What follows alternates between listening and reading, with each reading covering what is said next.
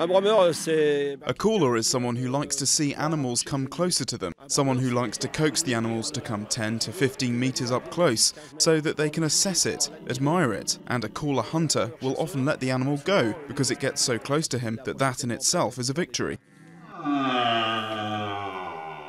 It might seem as a joke at first, but it really is something very serious that has been taking place for many years throughout Europe, most notably in Germany, where they're having their 14th deer calling championship, but also in Hungary, Lithuania, and the Czech Republic. So a lot of countries where this is taken seriously.